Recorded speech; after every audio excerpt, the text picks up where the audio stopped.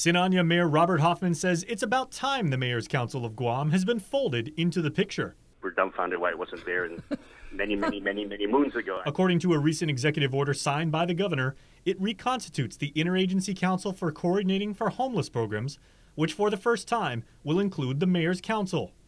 The Interagency Council is chaired by Lieutenant Governor of Guam, with Mayor Hoffman vice chair, Guam Housing Corporation, GURA, the Guam Regional Transit Authority, a member of the Guam Homeless Coalition, and a member of the public appointed by the governor.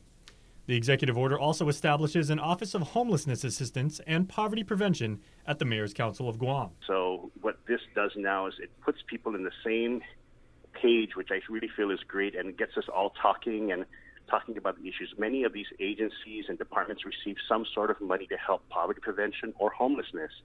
And it only made sense to kind of put everybody now and saying, okay, this is now all the things the homeless and the people who are facing poverty or struggling, this is what they can apply for and can get. And so we naturally asked, and when we were asked to be involved, we said, sure, this is, we're facing it. And, they say if you want something done, ask a mayor. So we said, sure, we'll step up to it. Hoffman says the office will be like a one-stop place for the homeless to seek assistance. So for all these new ones that were displaced because of COVID or, evicted because of other reasons, this is kind of where they'll end up having to go to do that. And it'll also help kickstart their case management and files. Over the last few months, the Leon Guerrero Tenorio administration has been working on a shelter for the island's homeless population, but nothing has materialized.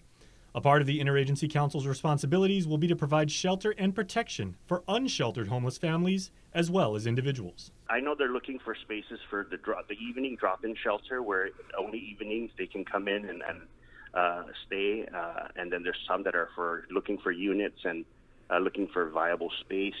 There's a lot of options that we're trying to look at, but the issue we have is what's available is very, very scarce. There is at this time no official word on when an actual hardened shelter will open its doors to our island's homeless.